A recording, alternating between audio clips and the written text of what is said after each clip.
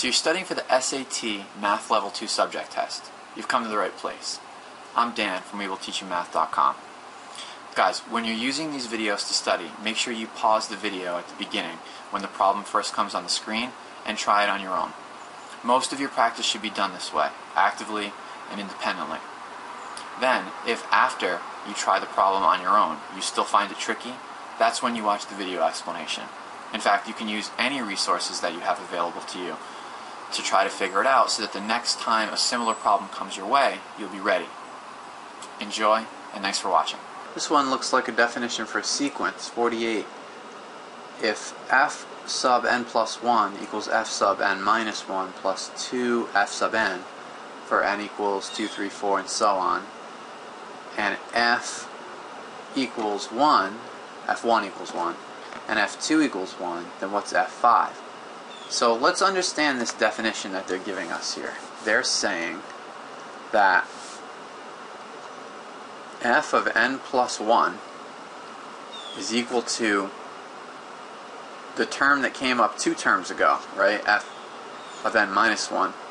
So suppose n is 1. Well, n can't be 1, it can be 2. So let's suppose n is 2. And this is f3. And this is f1. So f3 depends on f1 plus 2 times fn. So using the same example, if n is 2, this is f3. Let's just do this for a minute. Suppose n equals 2. Then this is saying that f3 equals f1, right? 2 minus 1 is 1, plus 2 f2.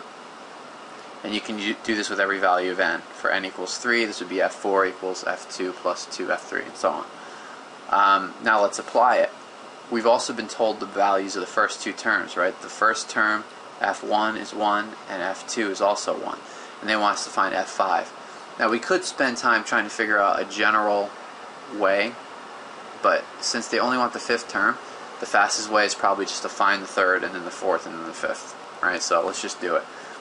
If n equals 2, this is the equation for the third term, so let's plug it in, because we know f1 and f2, so we can pretty easily find f3 by just plugging in 1 plus 2 times 1, which is 3. So f3 equals 3. Now let's find f4.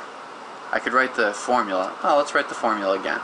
I know if you see this you'll do it faster, but just for completeness, when n equals 3, we can say that f4 equals we're going back to this original formula now, f3, sorry, that's wrong, f2, right? Because if this is n plus 1, this is n minus 1, plus 2 f3.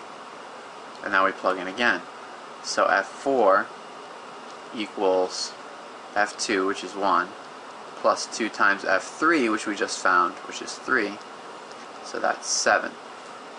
And lastly, let's shortcut it a little bit for n equals 4 is going to give us f5. It's 2 terms ago, which is f3, which was 3, plus 2 times the previous term, which is 7. So 2 times 7 is 14, plus 3 is 17. Best choice is C. Hi, thanks for watching. If anything's still confusing or you need a little extra help, drop me an email, leave a comment, or give me a call. I answer every message. And if you want to check out more videos like this, visit WeWillTeachYouMath.com. See you in the next video.